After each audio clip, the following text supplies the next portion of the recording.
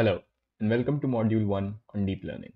In this video, we will know what is deep learning, where it is used, why is it booming right now, what is the neural network, and what is the motivation behind it.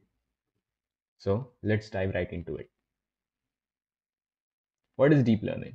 Deep learning is a subset of machine learning, which is again a subset of artificial intelligence. Intelligence can be said to be human-like behavior, and in AI, the machine tries to mimic human behavior. Machine learning enables a machine to recognize a pattern or learn anything without being explicitly programmed for it. In deep learning, we use a neural network to learn these patterns. Deep learning is used in our day-to-day lives. Face unlock features in our smartphones is done by facial recognition, which is aided by deep learning. Recommendations about products, movies on websites like Amazon and Netflix use deep learning. Voice assistants like Siri, Google Assistant, and Alexa use deep learning to parse our voice commands. Deep learning in medical imaging has a lot of scope, and it is one of the hottest topics. Drug discovery is also aided by power of deep learning. Apps and chatbots use deep learning for customer support.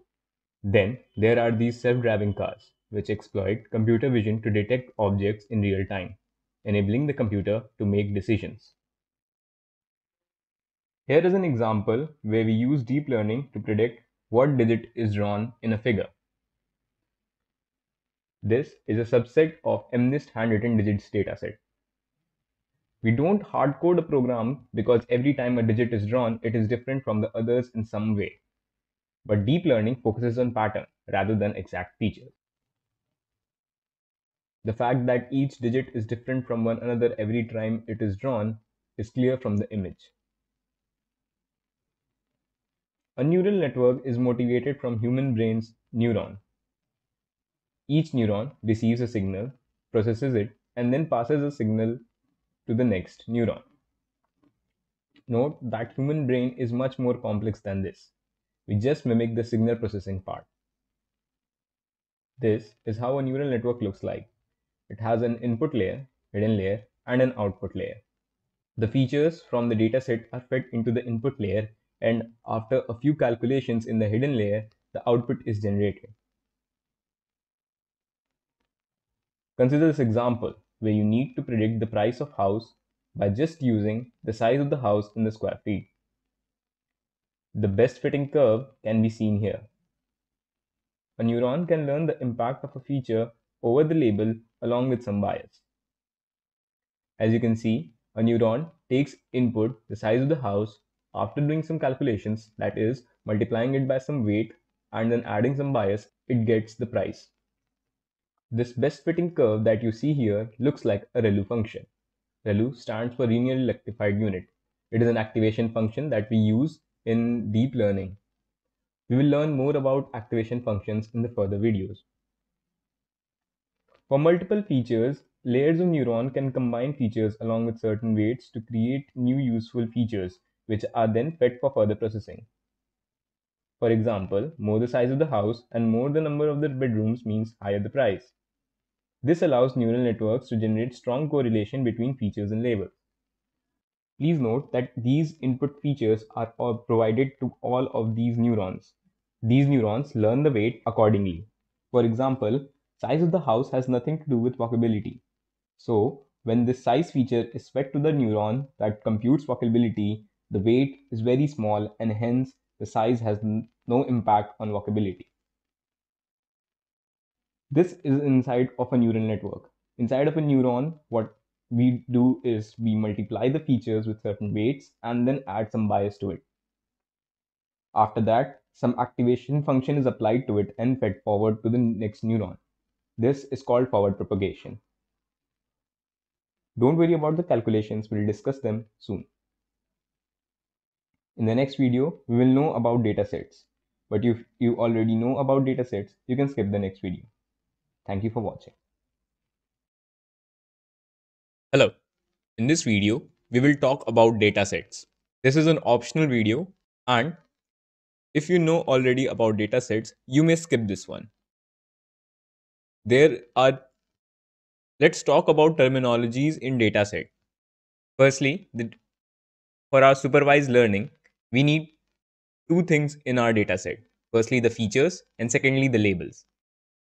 The features are the properties of our examples that will help us predict something. So, for example, if we have the number of rooms, the zip code, age of the house, locality, size of the house, and so on, then we will be able to produce something like the label in which will be, for this example, price of the house. Now, if we have the date of transaction, location, amount, and whether the IP address maybe, then we can predict if our given transaction is fraudulent or not. Width of the tumor, graininess, increased size in the past month, and so on. Such features will help us to predict whether a given tumor is benign or malignant.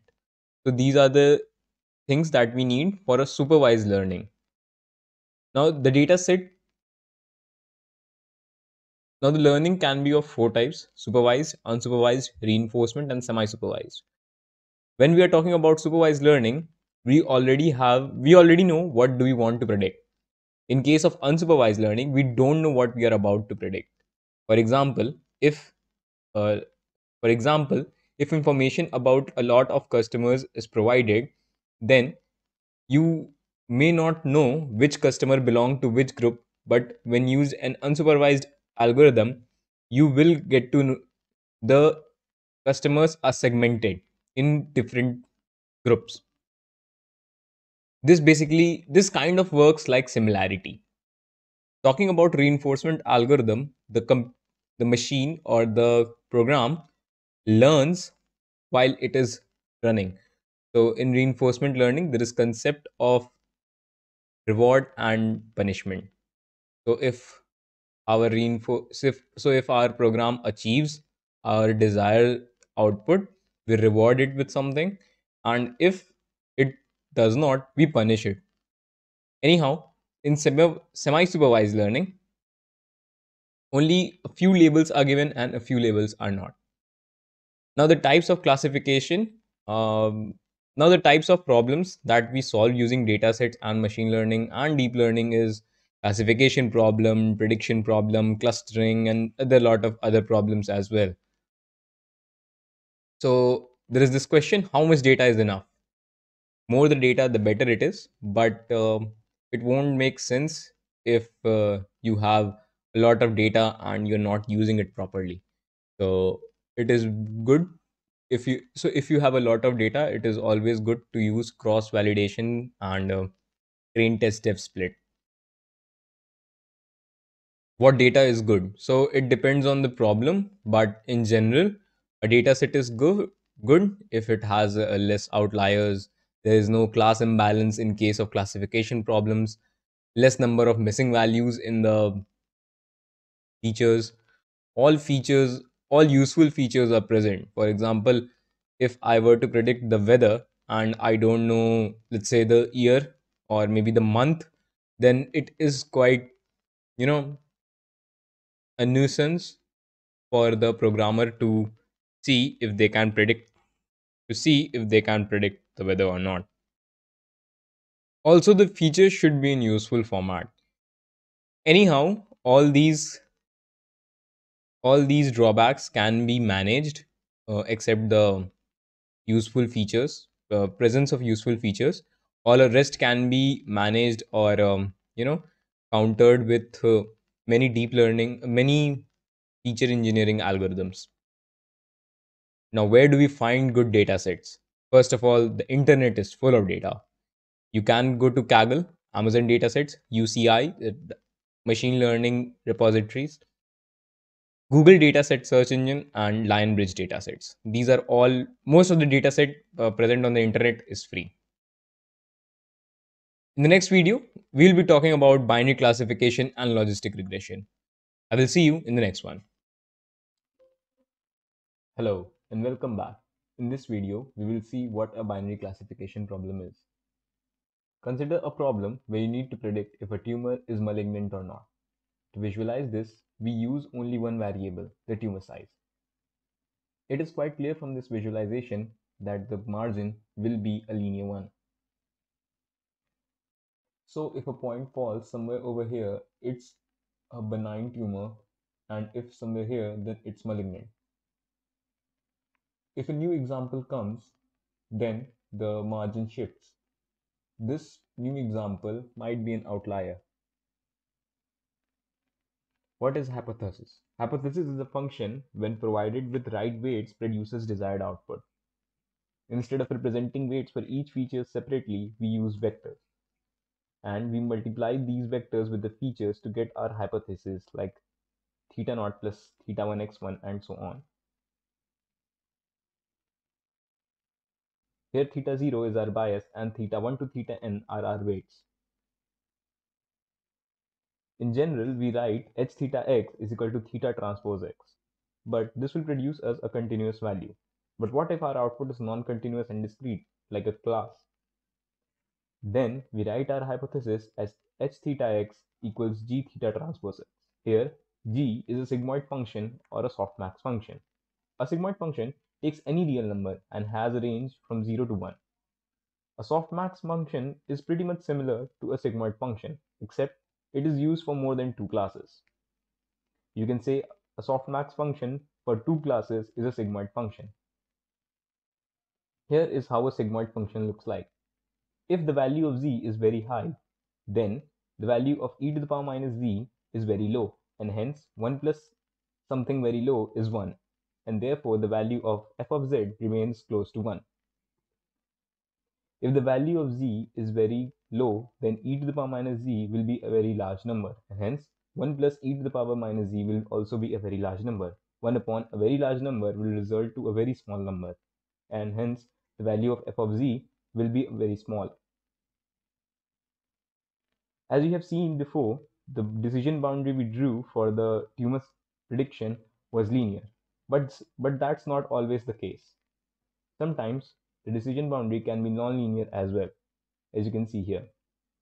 In such cases, the hypothesis is polynomial, but we don't have to worry about it, as neural networks are very good at learning non-linear boundaries as well. So the question is, how is theta calculated?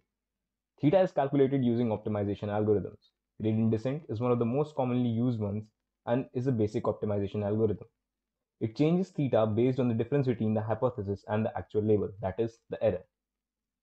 Theta is initialized randomly at the beginning, so the error may be very high. But as the algorithm proceeds, the value of theta changes, and hence the error is reduced. If the hypothesis is given by s theta xi and the actual label is given by yi, then the error can be given as this. But what does this mean? Let me explain you. Consider a binary classification problem. Then the label can either be 0 or 1. Our prediction can also be 0 or 1. So there are a total of 4 combinations. In this case, this term becomes 0, this term is 1, and this term becomes 0, and hence the error is 0.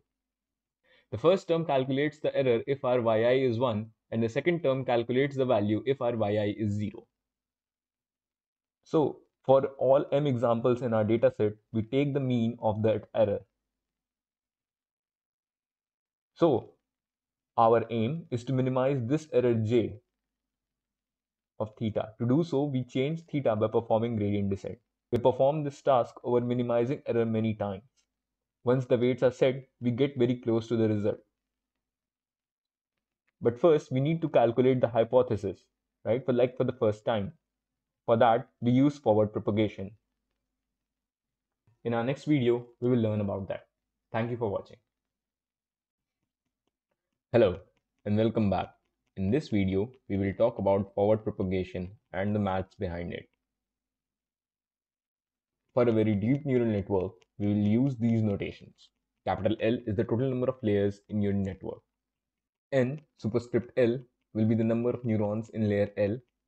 A superscript L will be the activation of the layer L, and capital W superscript L will be the weights for ZL. Suppose we have one training example xy. X is a vector of n features. Then we will have one bias as well. So this is a vector of n plus 1 features, whereas y is just a real number. One forward pass through the network includes calculation of ZL equals WL minus 1 transpose into AL minus 1. One forward pass through the neural network includes calculation of these following. ZL equals WL minus 1 transpose into AL minus 1. This here is a vector multiplication, so the shape of W and A should be compatible for these multiplications. After we have computed ZL, we pass it through an activation function to calculate the activation of that layer. The activation for the layer 0 will be the input vector. Please note that here this capital letter X denotes a vector of shape m cross n plus 1, where m is the number of examples.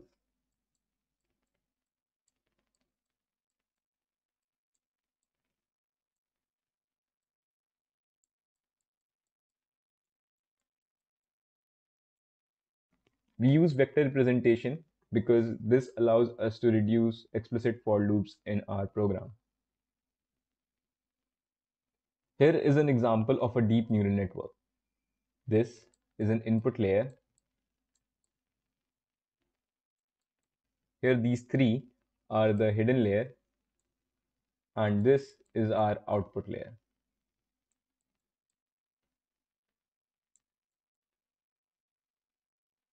Now let's perform some calculation and see how the algorithm works. For this specific neural network, this is the input layer and these are the hidden layer, and this is the output layer. Since the output is only a single neuron, we can say that this was for a binary classification problem or a regression problem. For our example, we will take it as a binary classification problem and use the sigmoid activation function for this layer. For a single training example, as mentioned earlier, A0 will be equal to the feature vector X. Now, for the next layer, we need to compute Z1 first. And Z1 equals weight of that layer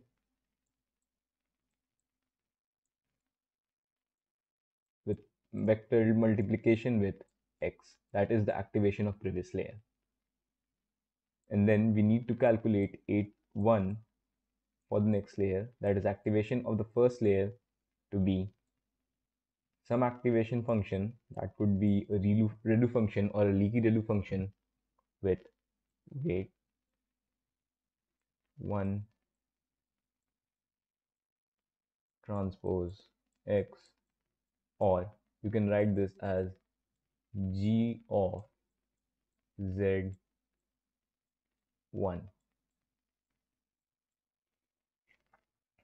For the third layer, Z2 equals weight of that second layer, vector multiplication with activation of the previous layer, which is A1.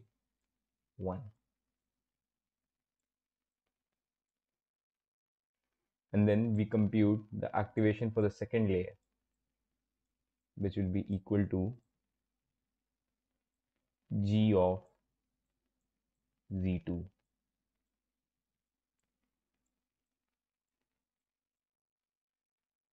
Then we need to compute Z.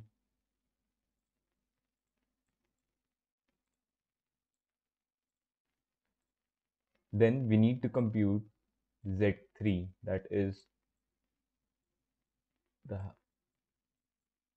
weights of the third layer, vector multiplication with activation of the previous layer. And then we compute the activation for the third layer. Here, the activation of the third layer is fed directly to the output. Hence, we use sigmoid function to compute this.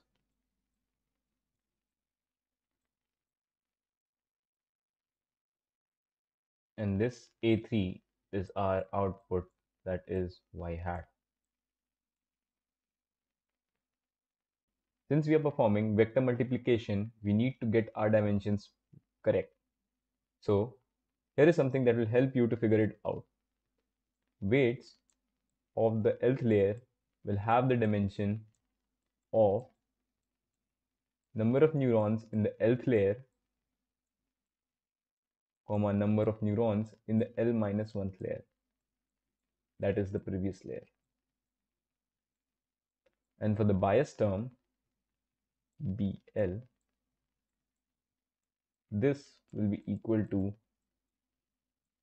N L, comma 1. Now these two are included in same matrix. So to implement this, what we generally do is we implement them in this way. This will be of size NL, this size, and this will be of N L minus 1, and hence you will get the dimensions for WL right. And for the bias, we mention it like this.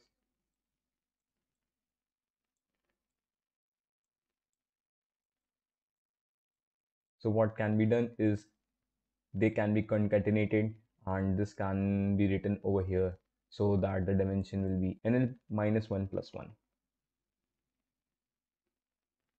Let's see how these vector multiplications are performed.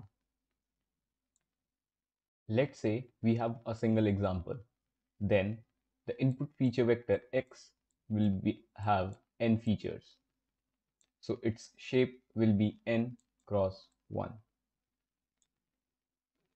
So the number of neurons in the input layer will be n. Now for the shape of W1, that is the weights of the first layer, will be equal to the number of neurons in the current layer, that is 5, comma the number of neurons in the previous layer, that is n.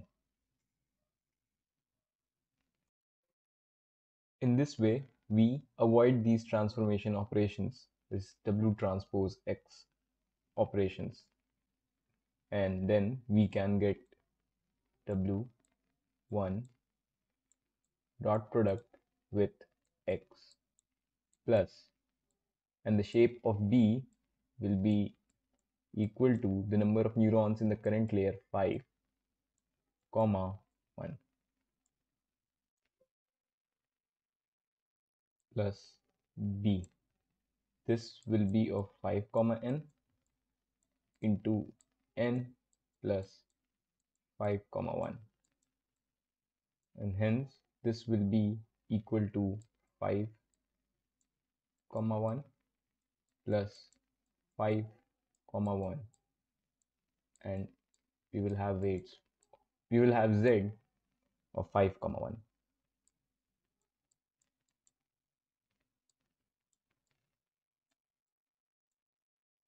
This is the shape of z1. Similarly for z2, the activation functions do not change the shape, so the shape of the activation A1 will be 5 comma 1, same as that of z1. Now for z2,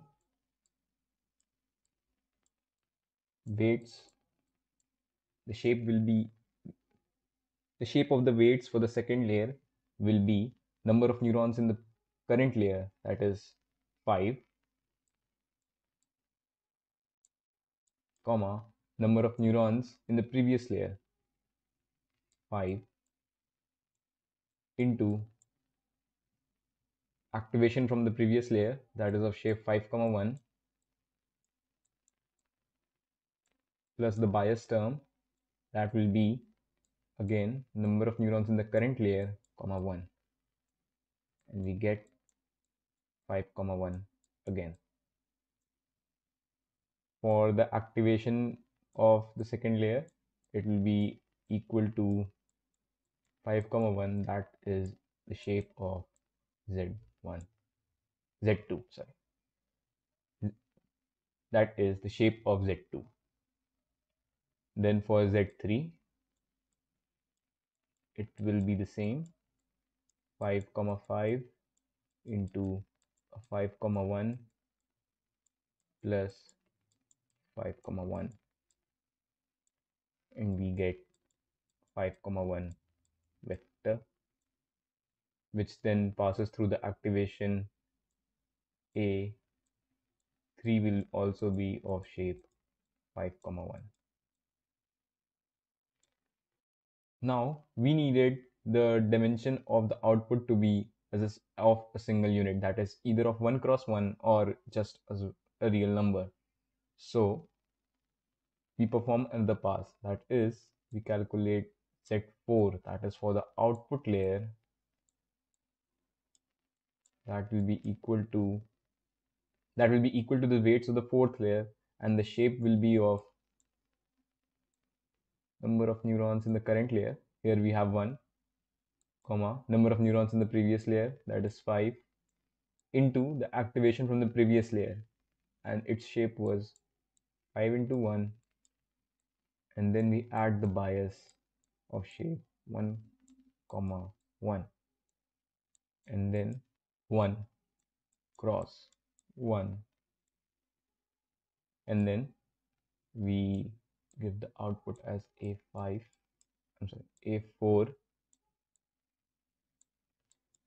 equals sigmoid Z4, and this will be of shape 1. So this will give us a class either 0 or 1. Here it will not be a sigmoid function, instead it can be any function, and this is not equal to y cap, instead this is equal to y cap, because this is of the shape 5 comma 1, and that's not what we want. This was for a single training example. Now if we had this for m training examples, then the shape of the initial feature vector would be of n comma m, and hence here instead of this 1 we would get m, and the shape of z1 would be 5 comma m instead of 5 comma 1. So goes for this activation function as well. Activation for the first layer would be of size 5 comma m. Here too this will be of 5 comma m, and instead of 1 here it will be 5 m. So goes for here 5 comma m here as well.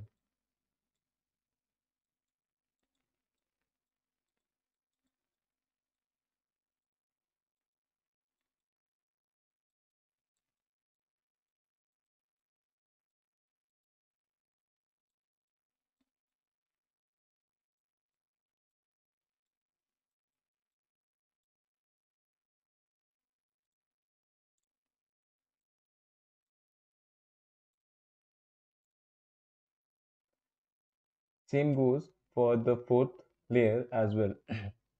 Now instead of getting an output of 1 comma 1, we will get an output of 1 comma m.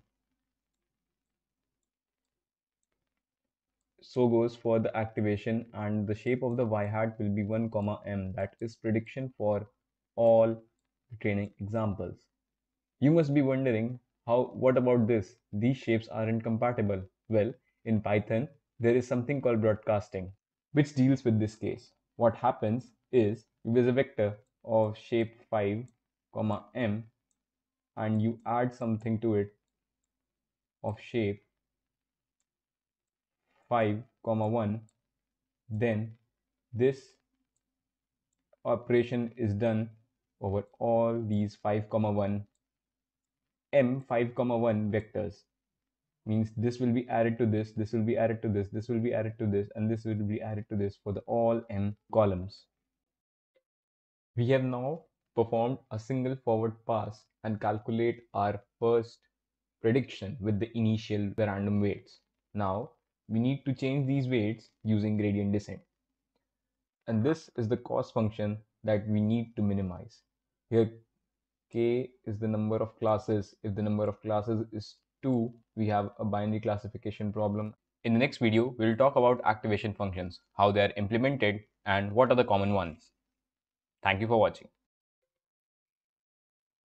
Hello and welcome. In this video, we will talk about activation functions. What do they do and why do we need them? We will also see what are different types of activation functions. To understand why we need activations, let's take a look at this example. The best fit line for a linear regression problem is a straight line, and for a linear classification, we need a linear decision boundary.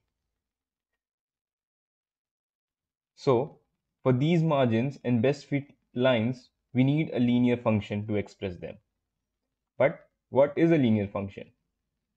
A linear function from the real numbers to the real numbers is a function whose graph is a line in the plane. Generally, they are of the form y is equal to mx plus c, where m is the slope and c is the y-intercept. This looks like what we write as wx plus b, where w is the weights, x is the input, and b is the bias.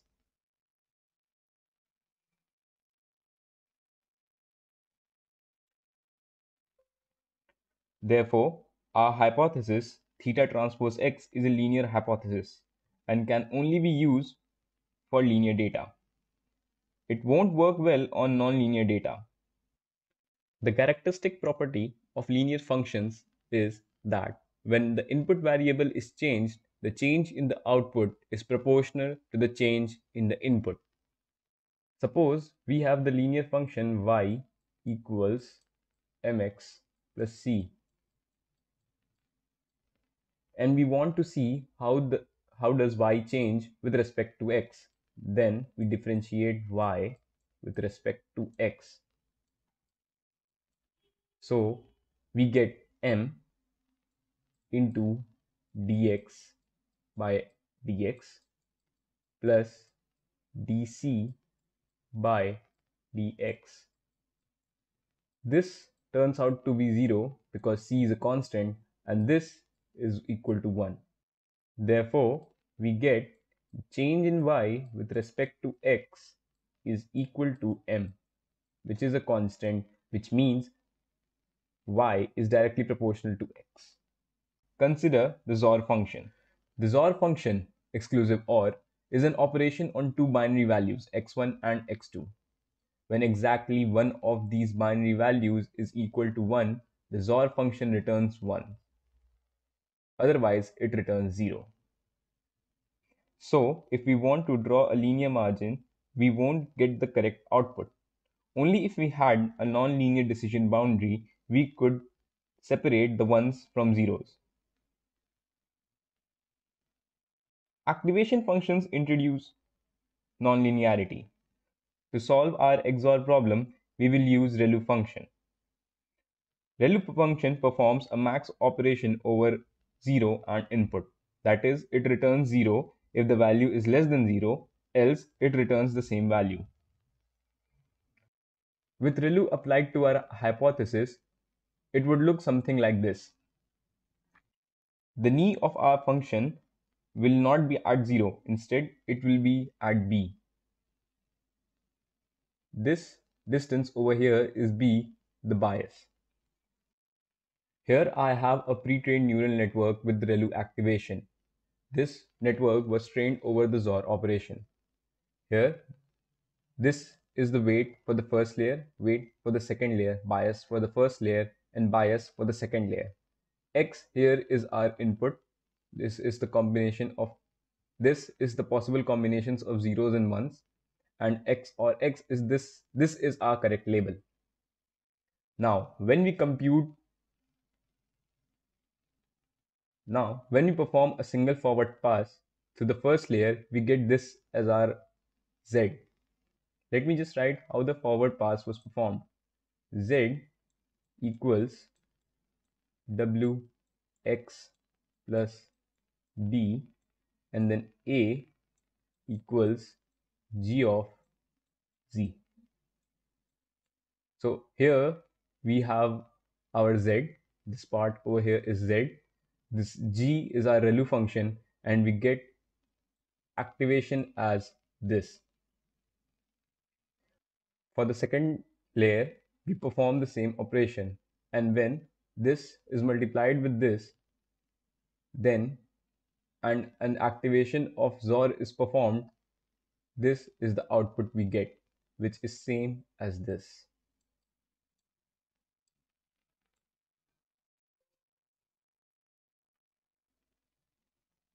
Therefore, activation solve problems which are non-linear as well. And to think about it, in real life, values are almost always non-linear. As said earlier, activation functions introduce non-linearity to our hypothesis. Look at these calculations here. No matter how many layers of neurons you add, without an activation function, it will be a linear hypothesis.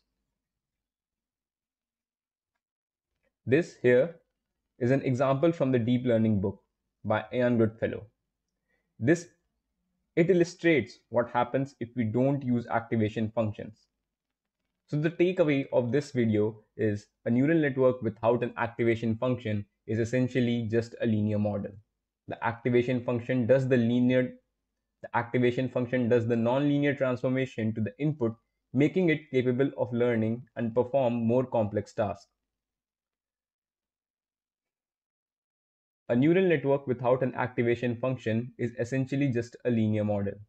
The activation function does the nonlinear transformation to the input, making it capable to learn and perform more complex tasks. Here we see the predictions made by a network with activations and one without activation. This one is more accurate than this one. Here are some activation functions that we use. This is a step function. A step function returns 0 if the value is less than threshold, else it returns the value. If we keep the threshold equal to 0, this will act like a ReLU function. Step functions are very useful in image processing, as they are helpful when we need to convert an image from RGB to grayscale, or a threshold value is to be applied over an image. Then we have this linear function. Basically, this function does not introduce any nonlinearity, so this function is not used anymore. If we wanted to learn a linear curve, then the linear functions were used. Here we have the softmax function. As explained earlier, this is used for binary classification problems. And here we have a tanh or a hyperbolic function. Either of them can be used. Then we have leaky ReLU. So instead of just returning the negative values, leaky ReLU returns a smaller value close to 0 but not 0. Swish function is a relatively new function.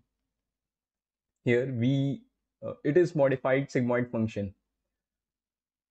The parameter beta is used to create this knee bend over here.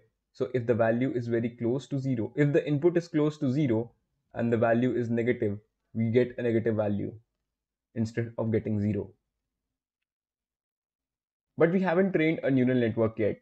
We only saw how to perform a forward pass and how the activation functions work. In the next video, we will talk about backpropagation. Thank you for watching. Hello and welcome. In the previous videos, we discussed the architecture of a neural network, how a forward pass is performed on a neural network, and what are activations. We also discussed why we need those activation functions. In this video, we will discuss about the magic behind backpropagation algorithm. Backpropagation was proposed in 1970 and is still just working fine. To refresh the forward pass, consider this network. For each layer, we used to calculate Z and then apply the activation to it. We do this till we reach the output layer. Please note that in this given example, we have 4 units in the output layer. This means we predict 4 classes. So the intuition behind backpropagation algorithm is that we can calculate a small change or error in every node. So we calculate the small change in the cost function j theta due to the small change in theta of the jth node in the lth layer, and it is denoted by delta superscript L subscript ij.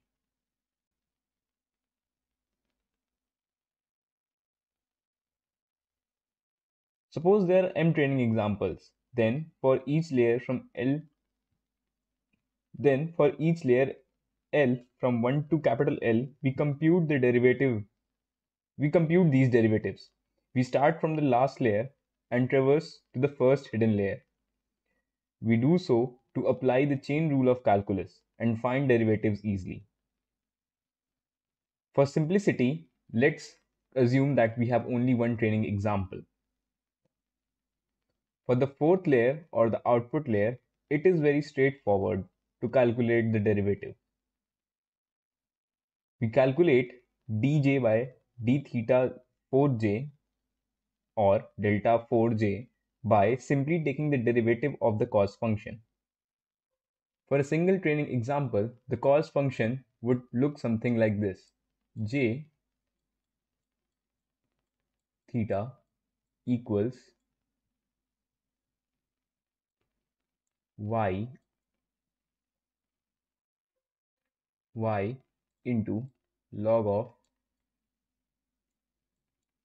h theta x, but instead of h theta x we can write a4, that is activation of the fourth layer, which is our output layer, minus 1 minus y log of 1 minus a activation of the fourth layer.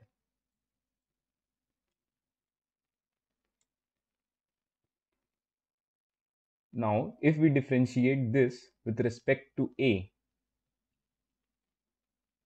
we can calculate the derivative dj theta by d a l, that is the fourth layer, as y upon the derivative of log x is 1 by x. So this will be a 4 minus 1 minus y, which is again a constant, upon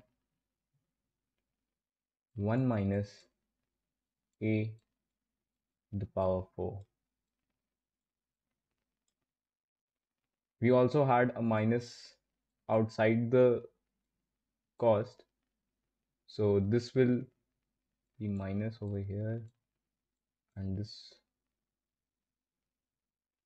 will produce another minus over here.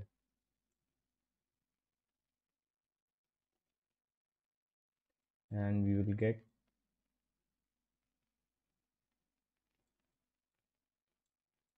one minus y upon 1 minus a 4 minus y upon a 4.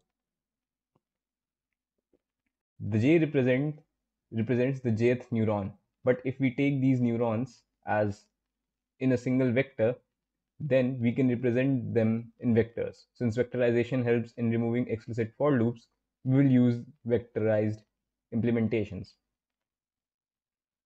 Now, hence we have calculated del loss function upon del al. Now, applying the chain rule of the calculus, we'll get this formula. If you want for clear explanation, you can apply the chain rule yourself. G is the derivative of our activation function. Our G is a ReLU function. So G of x is equal to x if x is greater than 0 and 0 if x is less than 0. ReLU functions are not continuous, but yet we still use them in gradient descent. So if we want to calculate g prime of x, we will have to differentiate them separately. So we will get 1 if x is greater than 0 and 0 if x is less than 0. This is for ReLU function. We also use sigmoid functions. So for that, we write sigma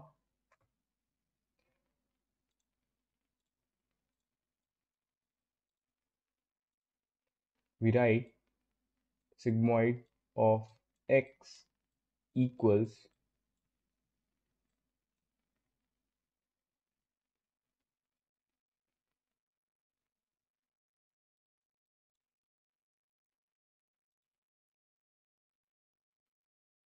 1 upon 1 plus e to the power minus x. If we differentiate this with respect to x, we get minus 1 into 1 plus e to the power minus x to the power minus 2 into dy dx of 1 plus e to the power minus x. Again, if we solve the last term, we get 1 plus e to the power minus x to the power minus 2 into 1 is a constant, so we'll get this as 0. 0 plus e to the power minus x. So derivative of e to the power x is e to the power x, but since here we have minus x, minus sign will come out into minus 1 into e to the power minus x. This will look like e to the power minus x upon 1 plus e to the power minus x square. This is the derivative. But if we simplify this further, we can write it as e to the power minus x plus 1 minus 1 upon 1 plus e to the power minus x whole squared. If we separate 1 upon e to the power minus x and multiply it with 1 plus e to the power minus x minus 1 upon 1 plus e to the power minus x. This again can be written as 1 upon 1 plus e to the power minus x into 1 plus e to the power minus x upon 1 plus e to the power minus x minus 1 upon 1 plus e to the power minus x.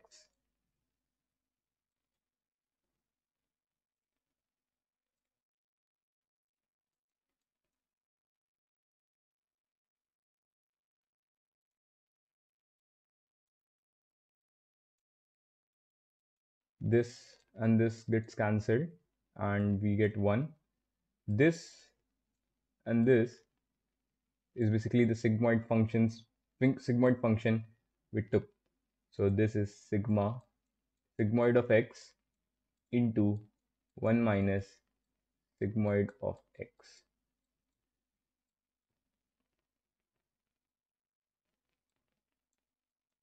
This is sigma prime of x, and therefore sigma prime of x is this. So in this way we can find derivatives of each and every sigmoid function. In this way we can calculate this g dash z3 part, and this theta 3 transpose is the weight of the third layer, and delta 4 is calculated from the previous layer, from the previous layer, or you can say the beginning layer, since we are moving backward. There will be no delta 0 as 0th layer is the input layer and there are no errors in the input layer. Now for a training set X of m examples, we set all the thetas, all the derivatives to 0 at first. Please note that this is a vector representation again. Now the question arises, why do we need gradients? Gradient represent small change in a value due to a small change in other value. If two values are independent, the gradient is 0. We compute change in our cost or error with respect to the change in weight. Then we make changes to the weights and biases accordingly. If the change is 0, then the weight or the bias is not affecting our error. This also means that we have reached a point of local minima. Still, why do we need gradient descent? There are a lot of numerical methods that can interpolate on a given input, like Newton's method. But remember, these methods are much more computationally expensive than gradient descent, and we do not have that computational power for the large data that we feed to our neural networks. How do we implement calculus in Python? As you have seen, we know the activation functions. How are they implemented? So we calculate the derivative, define a function of the derivatives, and we provide them the numerical value.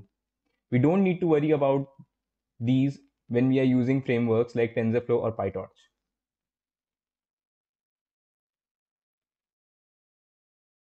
Let's talk about the chain rule of calculus. Suppose there is a function f of x which is dependent over x. Then f dash x is equal to d by dx f of x.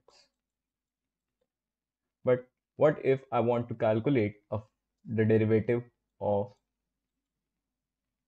f of x with respect to z, which is also in some way dependent on x? Let's say z is equal to g of x. And I want to calculate d by dz f of x. The chain rule helps us here. What it says is that d by dx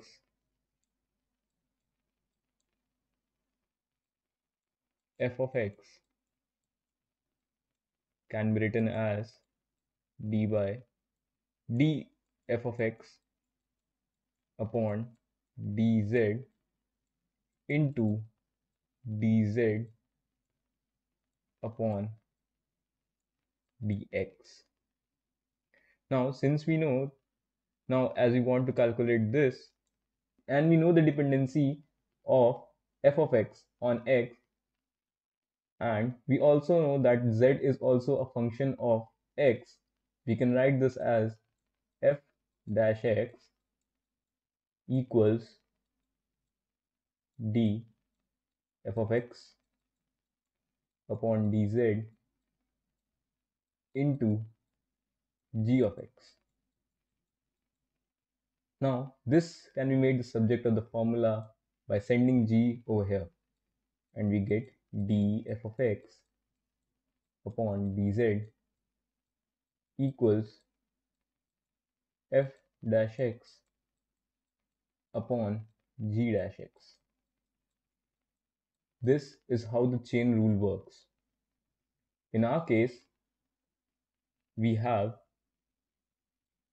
j theta that is in some way dependent on x or r theta, and we want to calculate dw, which is essentially equal to d j theta upon dw.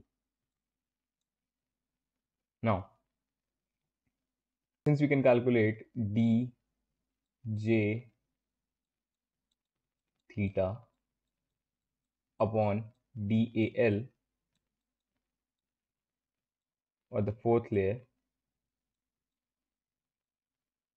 we can write this as dj theta upon dA4 into dA4 upon dW.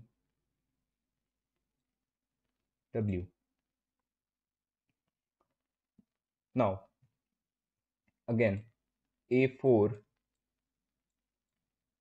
is equal to activation. We can use ReLU or sigmoid, whatever may be the case, but for us over here, we have softmax. But let's not go to that right now. G of W transpose, we can ignore the transpose since we are just going to perform a derivative operation into X plus some constant B. Then we can perform, now since we will know what function we have applied, we can calculate G dash of Wx, which will give us this. This will be replaced by G dash Wx plus B, and this will be dA4.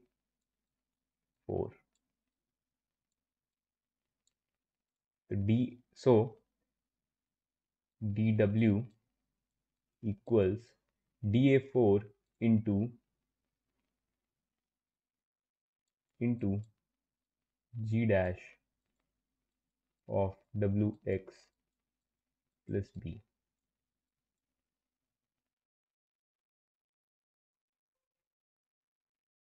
Now, we have calculated our derivatives, but we still don't know how to update the weights and the biases.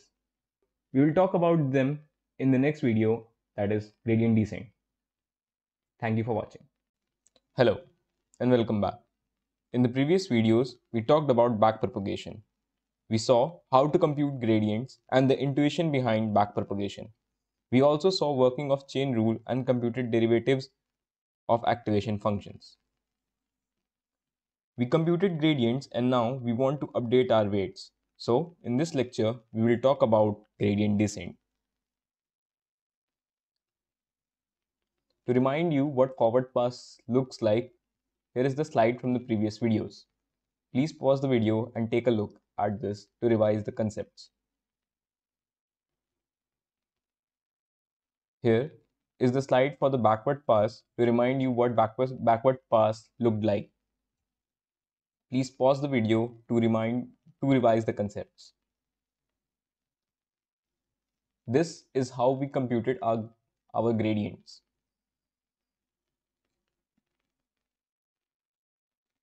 Now we have computed our gradients and we are about to update our weights and our biases. All the gradients that we are about to compute are set to 0 initially, and then we perform backward pass and then they are updated. But for the case of weights, we initialize them randomly. This is how we update our parameters. We repeat the process of updating theta simultaneously as theta minus alpha times the gradient with respect alpha times del j theta j upon del theta j.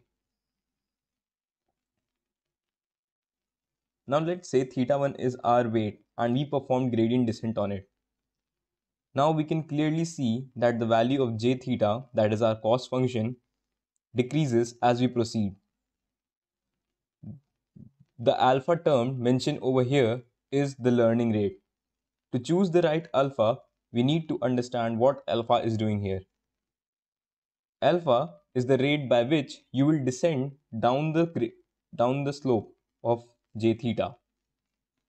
If you choose a very small theta, you will learn very slowly. And so then do we choose a very large alpha? Well, no. Large alpha can overshoot and thereby not reach the minima. Instead, it jumps here and there. Let's visualize this on our curve. Let's say our alpha is very small, somewhat close to 0, 0.0001. And now if we move down the slope, this is our theta 1 and this is our j theta. And this is our optimal point where the value of theta 1 results in smaller value of j theta. So if we move down the slope very slowly, small baby steps, I reached here. After another step, I reached here. Then after another step, I reached here. Then after another step, I reached here. And so on. It will take me a lot of time to reach over here. And hence the number of iterations or the number of gradient descent I need to perform will increase, thereby slowing our algorithm. But what if alpha is very big? Say alpha is equals to 1. Then, or 10. Then this is our theta 1 and this is our j of theta. Then from, let's say we start from here and then we directly jump to here and then we jump to here and then we jump here and then we jump here. Instead of going over here, we jump over here directly because this is equal to 10. It's because this is the learning rate we kept, and then it will over, and then again time if it will try to decrease, it will come over here, and then again it can come over here, and then again it can come over here somewhere. So if we choose a very large alpha, it will overshoot, and hence we may not solve our problem correctly. The commonly used value of alpha is depends on the algorithm of the optimization we use. For a normal gradient descent, we normally use the value of alpha equals 0.001. You can play around with the value of alpha to see how the algorithm works. Now, I said that we need to initialize the weights randomly and not equal to 0. The reason we do so is to break the symmetry. If all neurons start from the same point, then there will be no diversity in the features they receive. All neurons at the first layer will learn pretty much the same features from the dataset. So essentially, we learn the same features again and again in different neurons. Hence, we initialize it randomly. But how do we do that? By just using random numbers, we will generate any number, and we want weights in a specific range so that our convergence is easier. There are many ways to do so. We will see them in our project of creating ANN from scratch. Now, gradient descent may not always give you an optimal solution. It depends on from where you start. So you need to perform many experiments to see which random value or which random initialization gives you the best result. So suppose if this is our plane where these two parameters theta 0 and theta 1 are your weights, and j theta 0 theta 1 is the cost or the error function. Now if you start from over here and you move down here, then you will reach over here. But if you start from this point and you take small steps equal to the learning rate, and you'll reach over here. This has lower value than this. Then this is our correct solution, but still we reach over here. But what if we started from somewhere over here? Then we may never reach over here. Instead, we will reach to this region, which is much greater than these regions. So gradient descent, if not initialized properly, gradient descent may lead you to the local minima and not the global minima. In the next video, we will talk about building ANN from scratch in Google Collaboratory. Thank you for watching. Hello and welcome. In this video, we will see what do we need to do in order to build a neural network from scratch. So the building blocks of a neural network are the layers, which consists of neurons, a forward pass, backward pass, storing the gradients, passing the right gradients to the right neurons, and updating the parameters. There's also a step of calculating the cost, but we have included that in forward pass. Firstly, let's see how these steps are performed in Python. For a forward pass, the computation includes computing Z, that is waits time activation from previous layer plus the bias. For each layer, there is only one bias term, and then we pass this Z to calculate activation for the current layer. To implement this, we use dot function from NumPy. The shape of our weights and activations of previous layer are compatible for dot product. Then w dot x plus b is passed to the function defined by us in Python that implements the particular activation function.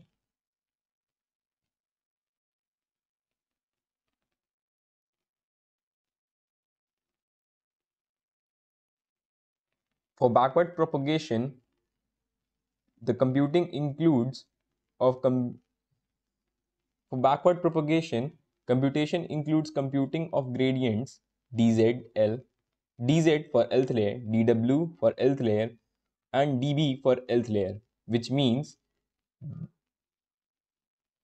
derivative of j theta with respect to zl, derivative of j theta with respect to wl, and derivative of dj theta with respect to dbl.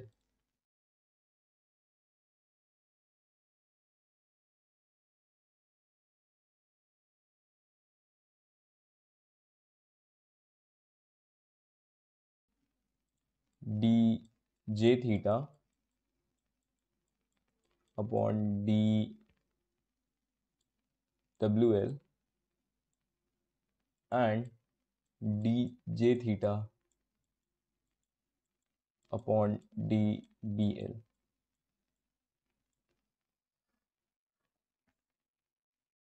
Respectively. Suppose we have only two trainable layers. The gradient for the last layer will be given by dz2 equals a2 minus y. a2 is the activation of the last layer minus the correct label. Then our derivative with respect to weight will of the first layer will be equal to 1 by m, because m is the number of examples. If there are m training examples, then the mean of gradients will be taken. For example, this over here, dw1 equals to 1 by m dz2a1. For implementation in Python, we use dz2 is equal to a2 minus y.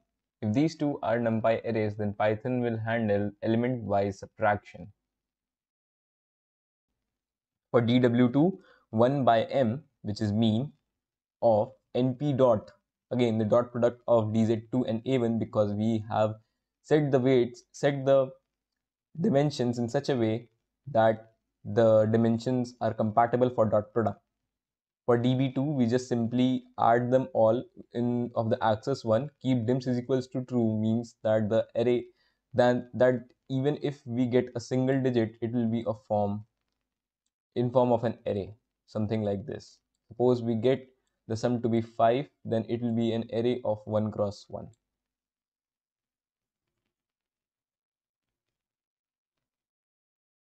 Now we need information from the previous layers to be passed to the next layer, and information from the next layers to be passed to the previous layer.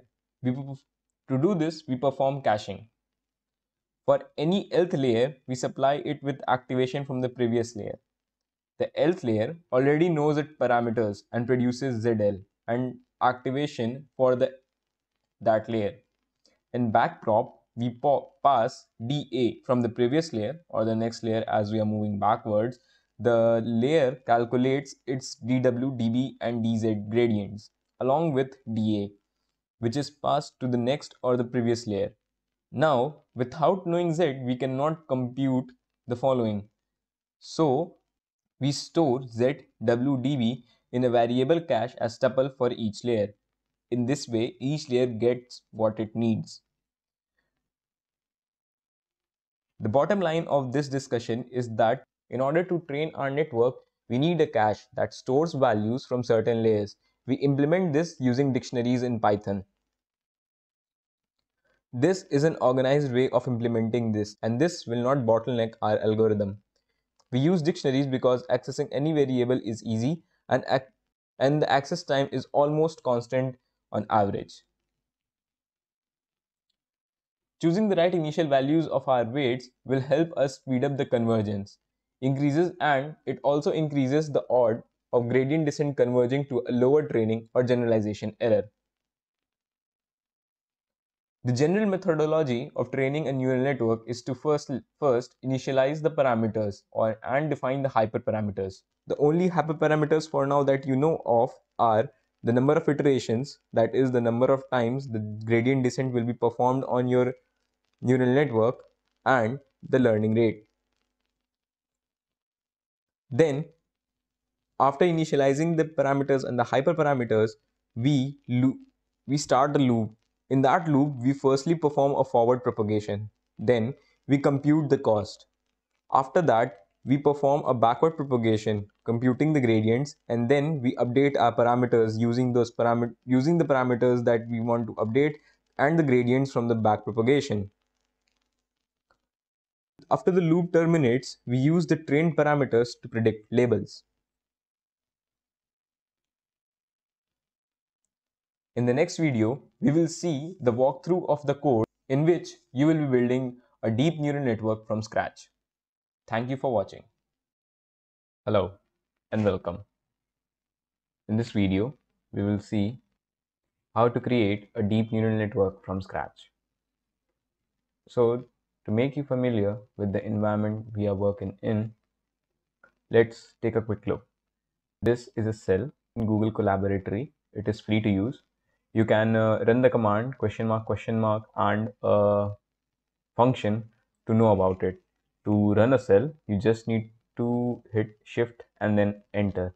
The cell will run, and the help or the documentation that is related to that function will appear on the right hand of your screen. Now, you can also run Linux commands like print pwd. This will print the present working directory. You can also use commands like echo hello. So in this way, you can use bash commands over here. You can also use pip and other. You can also use pip in order. You can also pip if you want to install any library that is not installed in the environment. Although most of the important libraries have already been installed in the Google Colaboratory, you don't need to install them. But just in case I wanted to use let's say I want to install the weights and biases API, then I'll just need to run pip install 1b, and this should pretty much do everything.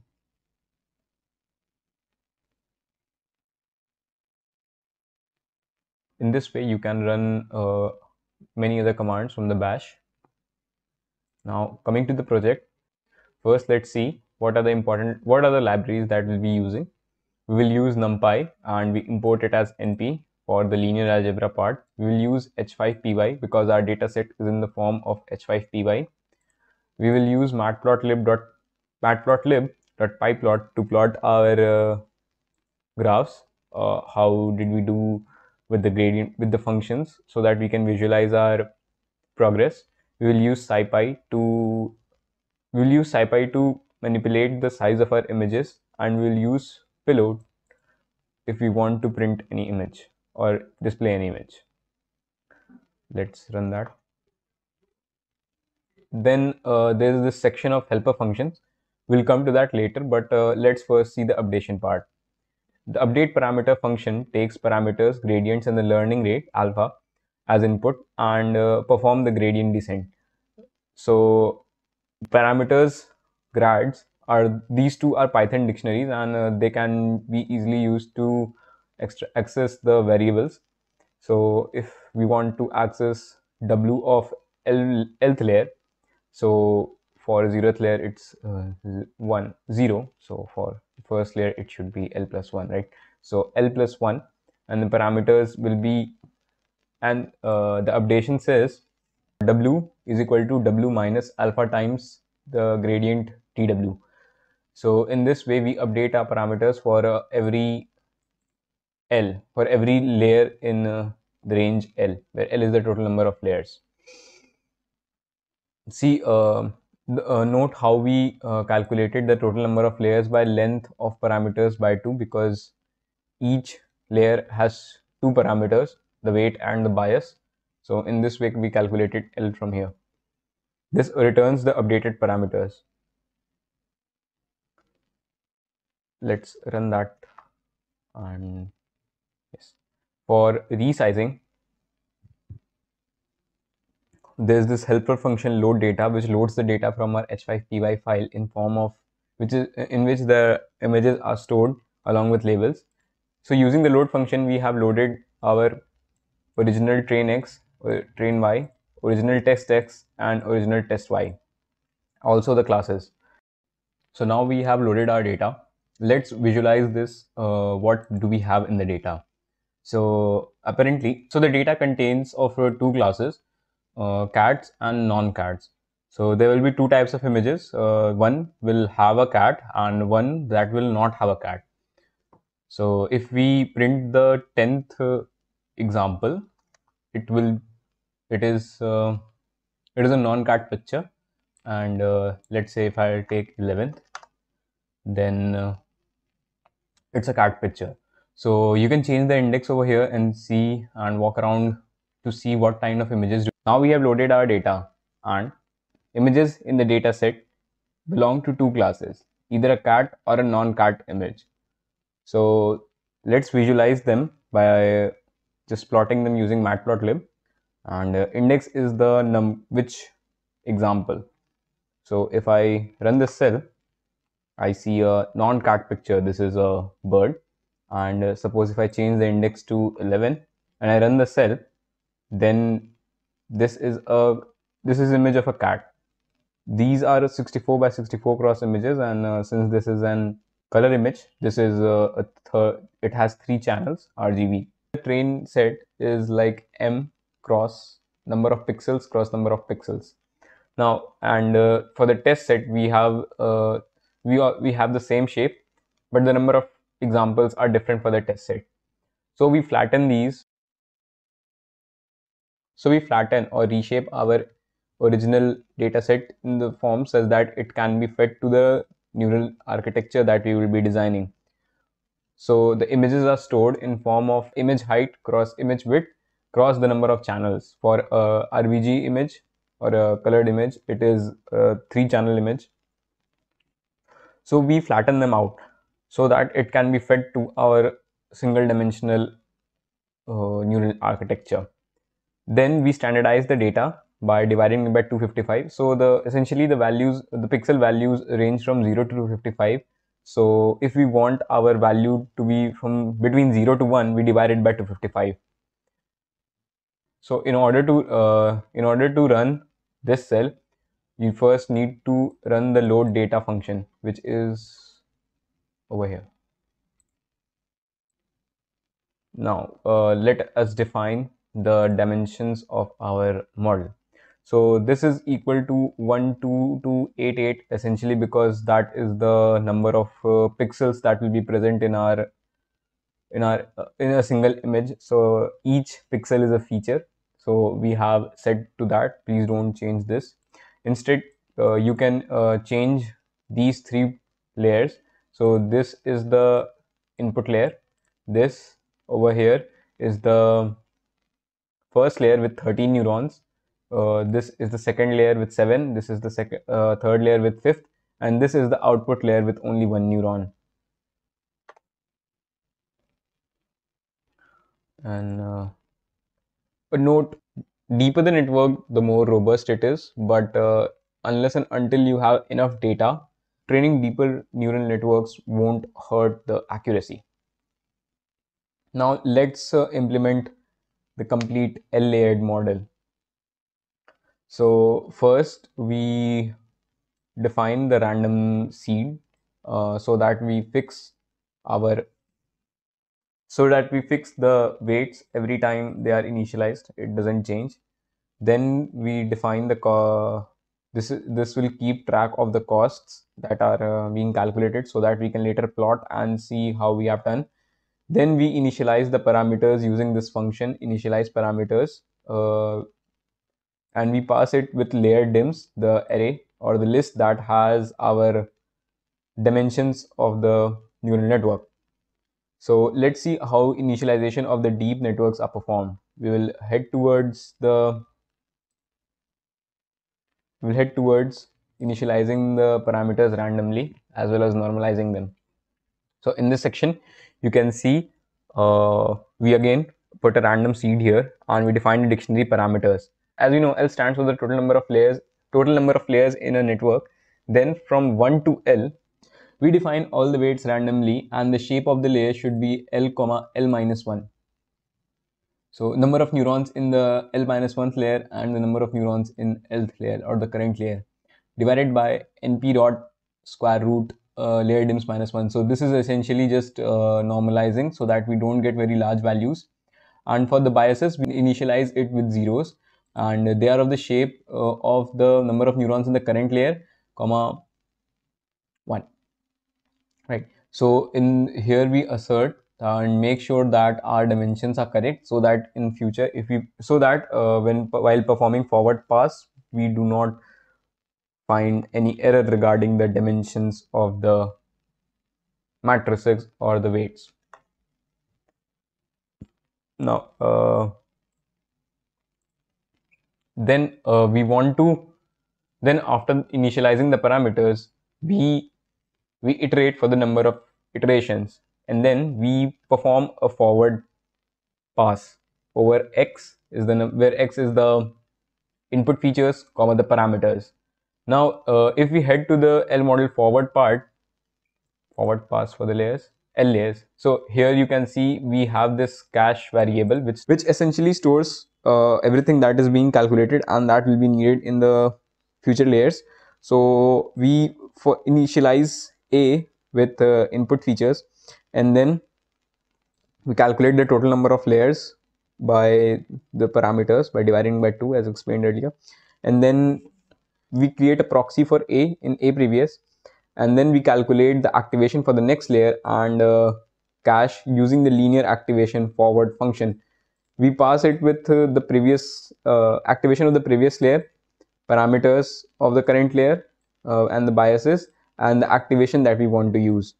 We will be using ReLU for every internal layer, and only for the last layer we'll be using the sigmoid function. Now let's see how linear activation forward is performed. So linear activation forward takes input the activation from the previous layer, weights, biases, and the activation function that you want to use. So if the activation is sigmoid, then then a linear forward is performed. Linear forward is performed over activation from the previous layer, W, and using W and B.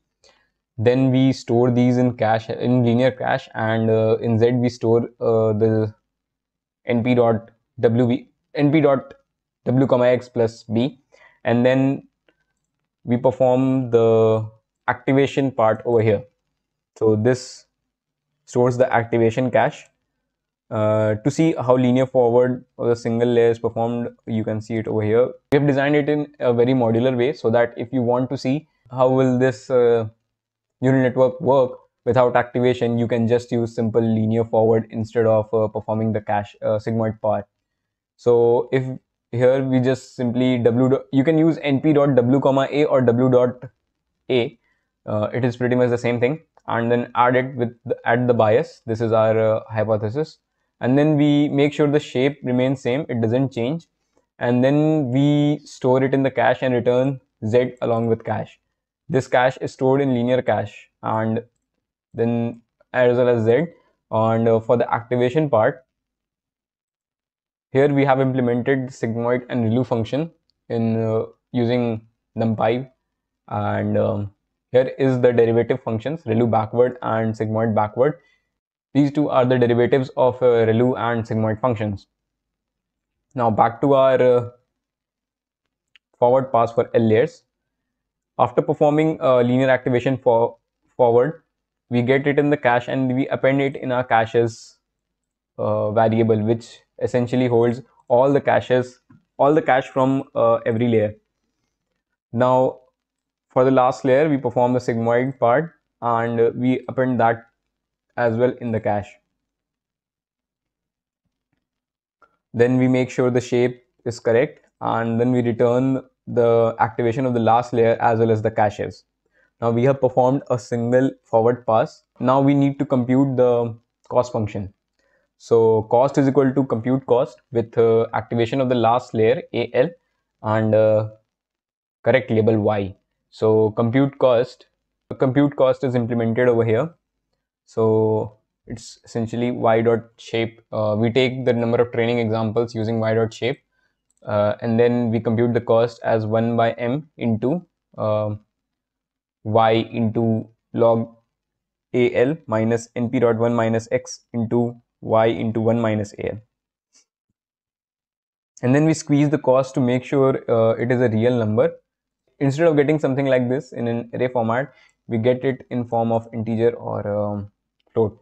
We also make sure using the assert function, and we return the cost.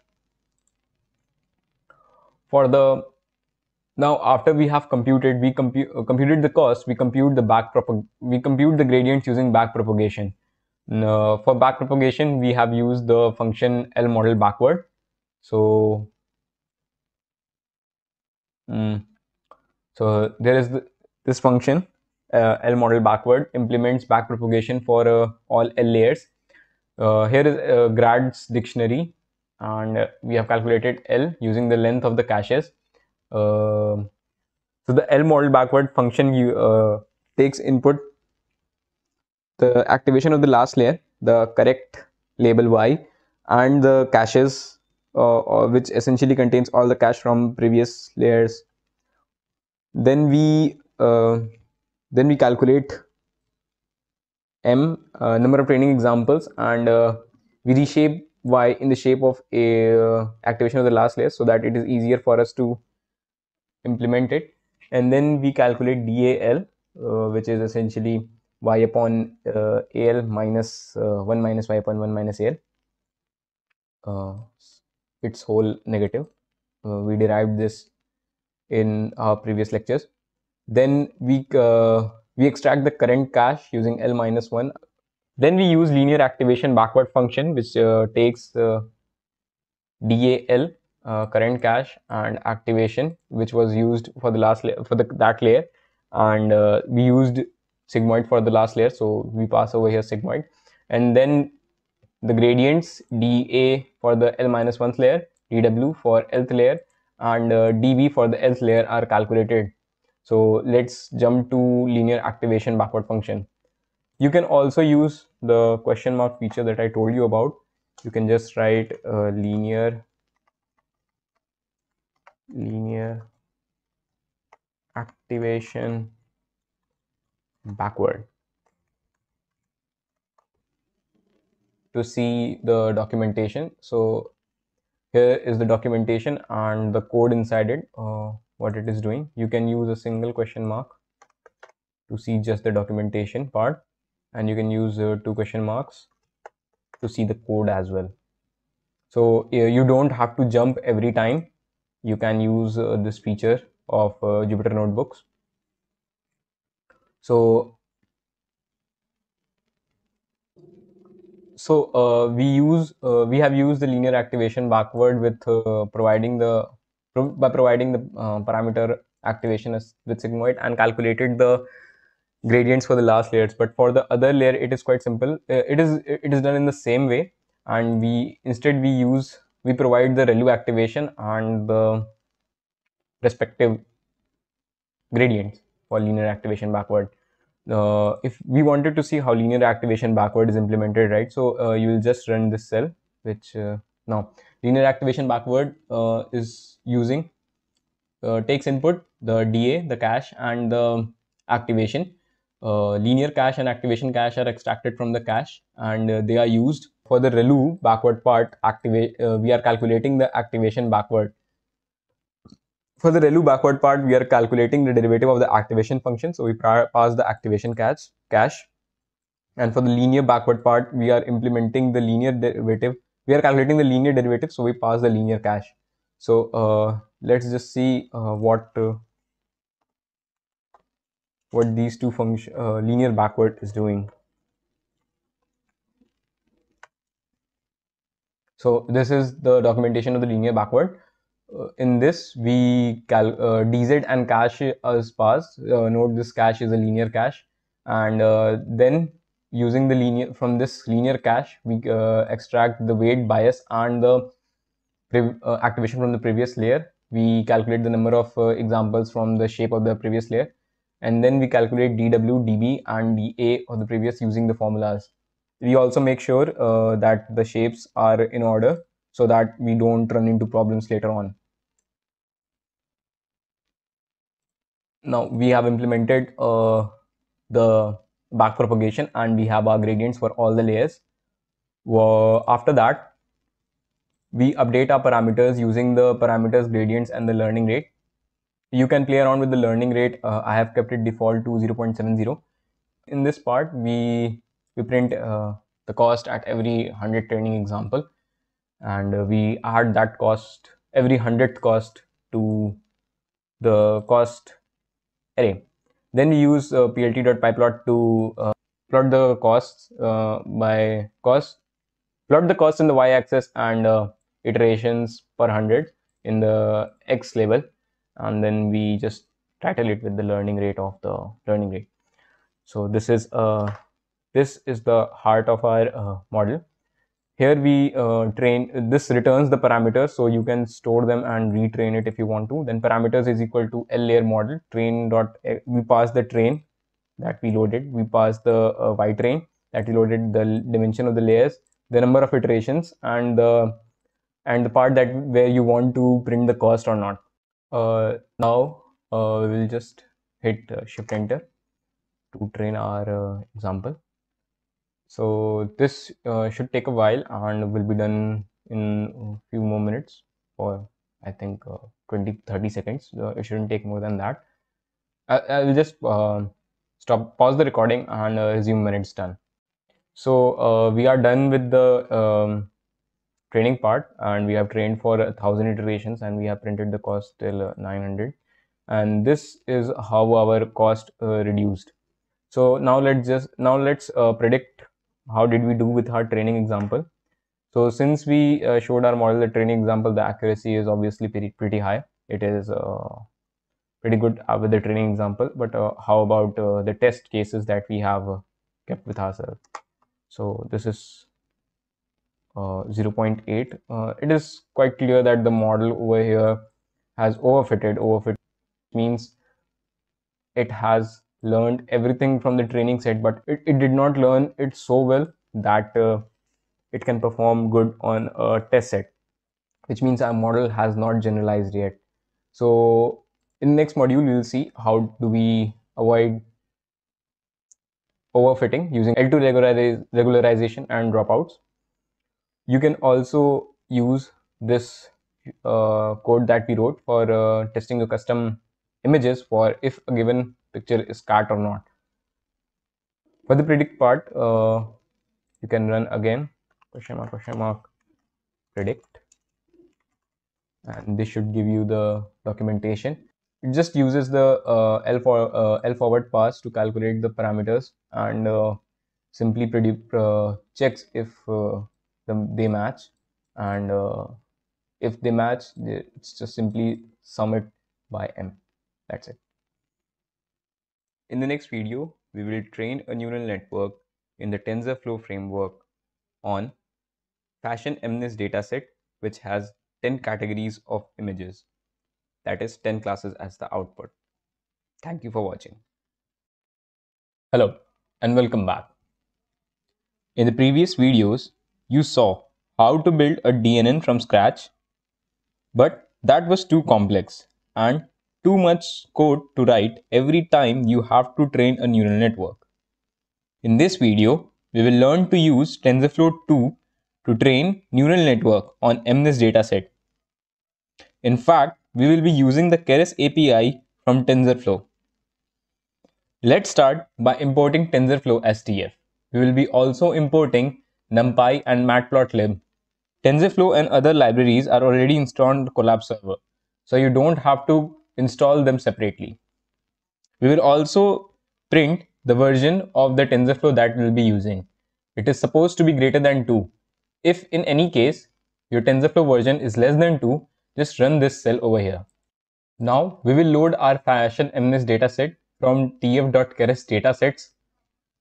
We will store the instance of the dataset in MNIST fashion, and then we will use the load function to load the data from this instance. This function returns 4 NumPy arrays. The images in these NumPy arrays are of 28 cross 28. They are divided into train image and train labels, test image and test labels. Value of the pixel in the NumPy array range from 0 to 255, and the labels range from 0 to 9. That is, there are 10 classes. Here is the map from the label to the class. Each image is mapped to a single label. Since the class names are not included with the dataset, we store them here to use for later plotting images. This class names is a list which has the names of all the classes. At index 0, we have t-shirt top with label, and the index will serve the purpose of label.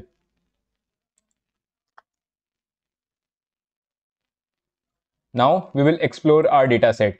We will be printing the shape of the training images using trainimage.shape. We will be also printing the length of the labels. This will tell us how many training examples we have. We will print the train labels, what all labels we have. We will also print the shape of the test images along with the test labels to see how many examples we have in the test label. So the shape of the training data is 60,000 by 28 by 28, which means we have 60,000 images with the shape of 28 cross 28, and the number of labels is 60,000. So that means again the 60,000, and the labels are 9, 0, like that. Note, these are not hot encoded. Instead, we are using labels or integers to represent the class. The shape of the test dataset is 10,000 cross 28 cross 28, which means we have 10,000 test images of the same shape as that of the training images. Here the train test split is of 6:1. Now we will visualize the data using Matplotlib. Here is some plotting code that will help us to visualize our data. I'm printing the image at index 0, that is our first image, and this looks like an ankle boot. If I change the index to say 25, then this is a dress, which is apparently a top or a t-shirt or a kurti. Now we will normalize our data set. We will normalize our data or the images to range from the value 0 to 1. As the value range from 0 to 255, we will divide it by 255 to get our ranges. Now we have normalized our data. Now let's plot it again. This plotting code helps you to plot 25 images in a 5 cross 5 grid. So we have plotted 5 images. You can change which images to plot by changing the value of this over here, this 50 over here. I have used 50, so this is the 50th example, and this is your 75th example. Coming to the model part, we will design a neural network in TensorFlow using the sequential API. What is sequential API? We'll know about, we will get to that in a second, but first let's see what will be the architecture. So the input layer will be of 28 cross 28, that is 76 features corresponding to each pixel in our 28 cross 28 images. We will use a flatten layer to convert this 28 cross 28 images to a 1D layer in a single vector, and then we will use dense layers. These dense layers are the layers which get trained, and its weights are the ones that are optimized during the optimization part. Over here, we are using from tf.keras, we use sequential API. So sequential API essentially groups a linear stack of the layers into a tf.keras model, means that is a TensorFlow model. This, so it generally stacks these layers. It will stack the flattened layer over dense, and then over another dense, over another dense. In this way, you will be able to create a neural network with the input layer of 28 cross 28 and then flattened. So this will be 786, and on the next layer we will be having 64 neurons in the next layer, and the activation will be applied of that of the ReLU. In the next layer we will be having 28 neurons, and again the activation of ReLU. And in the last layer we will be having 10 neurons corresponding to the 10 classes, and our activation will be softmax, because softmax can be used for multi-class classification. Now let's just run this cell. Now let's look at tf.keras.sequential using the help option in our Google Colab. So sequential groups a linear stack of the layers into a tf.keras model. Sequential provides the training and inference features on this model. So it essentially helps you to create stack of layers. There are other methods to use this.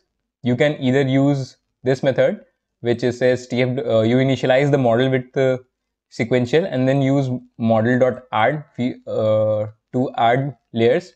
After this is helpful if you want to add layers to your model afterwards.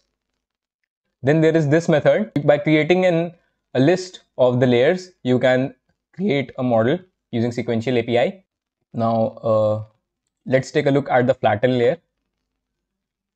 So the flatten layer essentially flattens the input. It does not affect with the batch size. You don't have to worry about the batch size. You will know about that when we will see other optimization algorithms in the module 2.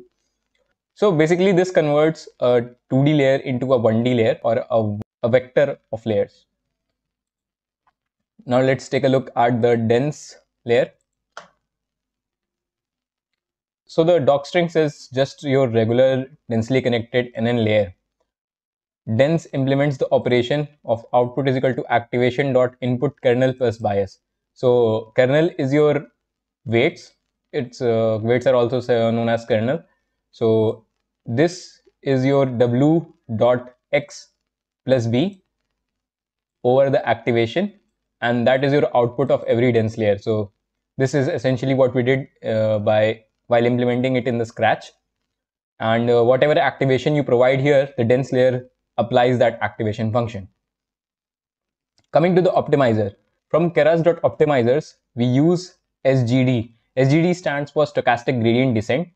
On default, if the learning rate is 0.01 and other parameters are not changed, then this is essentially a classical gradient descent.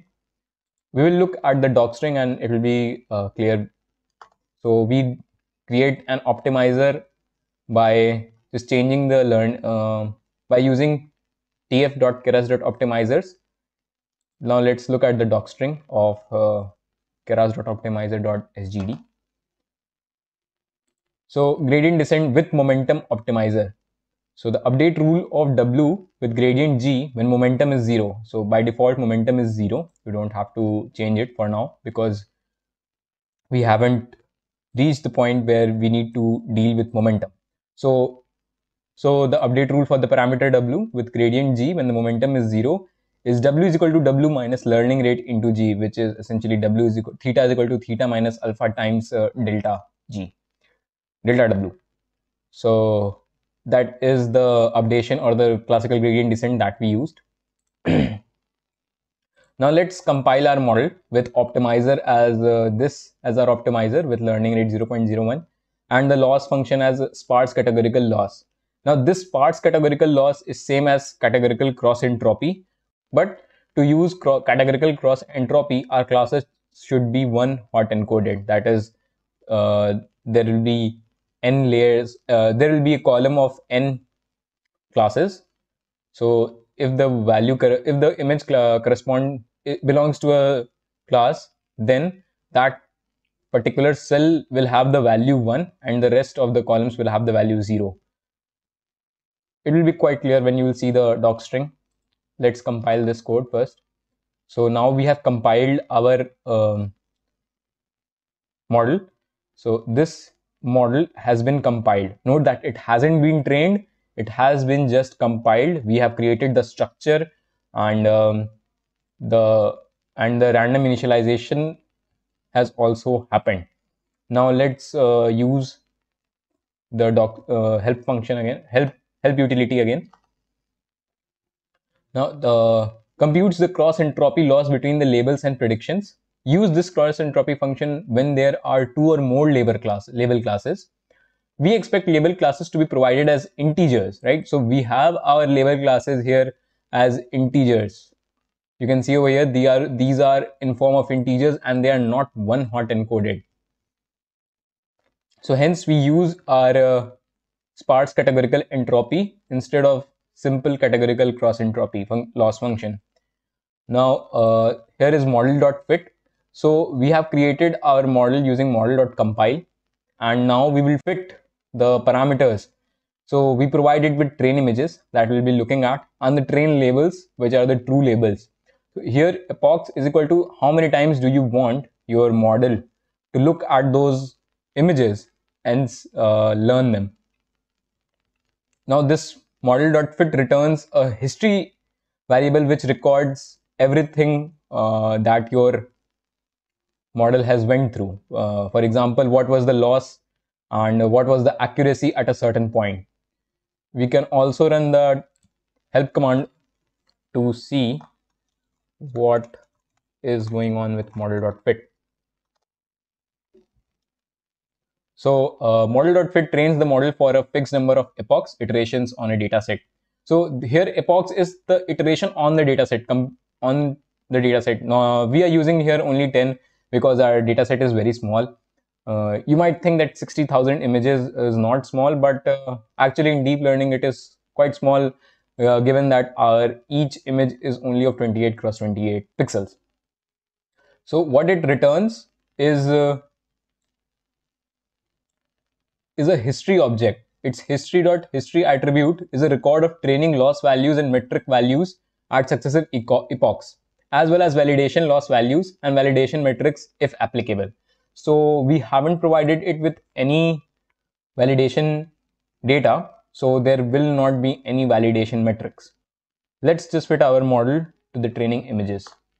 This will take only a while as we have very small images and very small architecture. So I'll just pause the video and return when it's done. Now we are done with the training.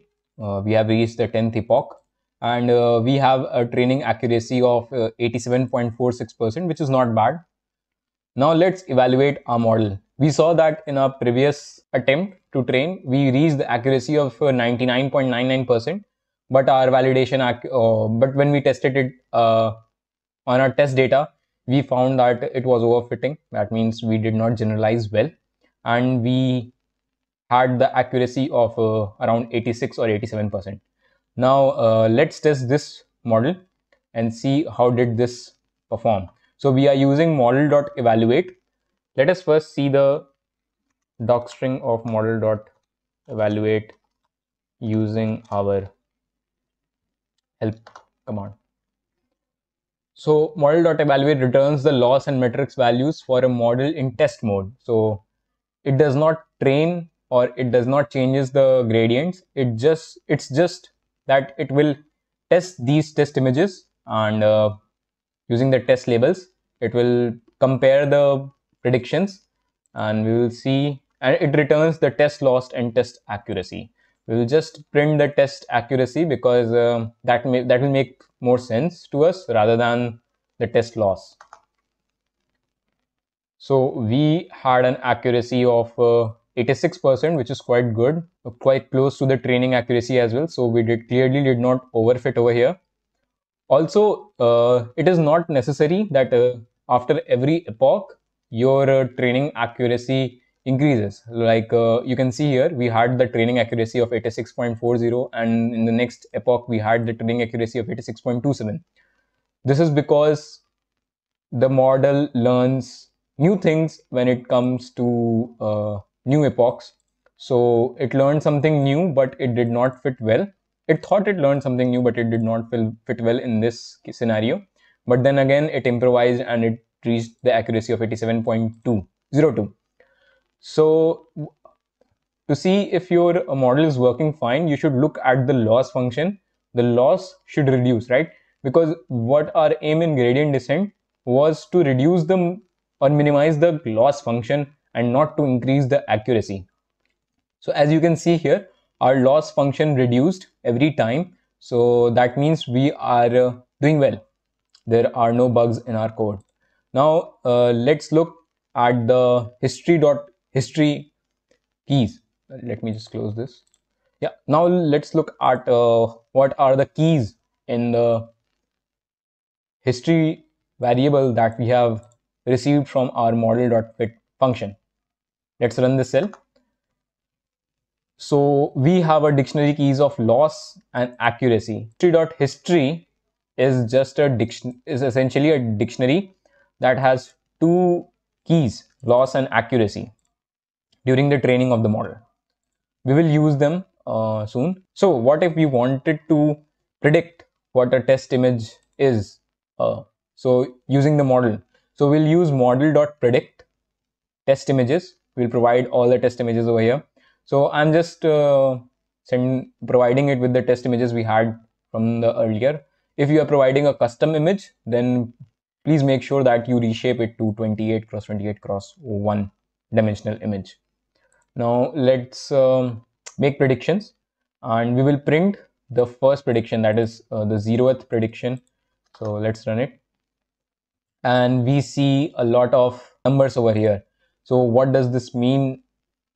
So this is the probability. What is the probability of that class to happen? So we have something here in 10 to the power minus 5, some probability over here 10 to the power minus 6, some probability over here in 10 to the power minus 2, and then some probability over here 10 to the power minus 1. So this has the highest probability. So probably the prediction 0 is of class 9th, belongs to the class 9. So if we want to see actually what the class it belongs to in this case, so we will use np.argmax, which returns the index of the maximum value. So if we provide it with predictions 0 and run this cell, then we should get 9. Yeah, so 9th index has the maximum value. So np.argmax returns the index of the maximum value. And what did we have in our test labels? We had it 0 as well. So our prediction works pretty much good. So as we saw, it is 86% accurate. Now let's plot the values that we received in history.